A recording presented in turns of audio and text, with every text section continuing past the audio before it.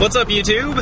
As you can no doubt tell from the shaking camera and the revving of my Ford Power Stroke here, I'm headed to Indianapolis. I'm going to have lunch with Cynthia and pick up my SawStop, which I'm really excited about. The only thing, I hate driving through Indianapolis. That is, taking 65 through town is not a fun thing to do. I don't like going through the heavy traffic, but it definitely will be worth it. Picking up the saw, and I'll edit all this together where you can see loading the saw in the truck and all.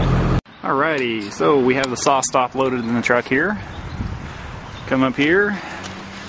It's a 5 horsepower, 230 volt, single phase industrial cabinet saw. Pretty good sized here. We got it nicely strapped down. Here's the boxes and the rail and the extra cartridge and all the other stuff, and I'm trying to make it back to Crawfordsville. I'll get some more video when we're unloading it. What's up, YouTube? We got the saw home. I should turn around here and show you what we're doing. We got the there's the main crate right there, and then here's the mobile base, table, and other crap underneath here, and gonna use the chain hoist up here, and we'll hoist it off there and get it all set up here. I'll get that all on tape so you can see how you set up a new SawStop. Anyway, one little annoying thing, I bought a mobile base here. It's a jet for my SCMI shaper, which is over here, and they left out 2 of these rails here, which really irritates me. So I need to call Winter and see if they'll send me some new ones. But anyway, we're going to get this unloaded here, and I'm going to take some video of that and get going.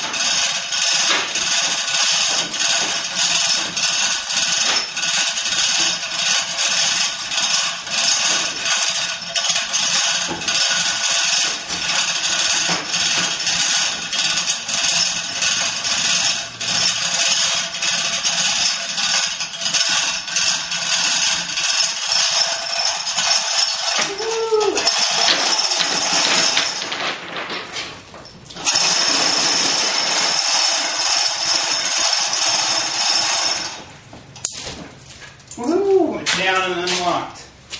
Alrighty, so it's down. We got the crate off here and just pulled open the box to look at the owner's manual. I'll take some more videos here soon, but yeah, there it is. There's the behemoth. It's a SawStop 5 horse single phase industrial cabinet saw. Let's see, there's the manual.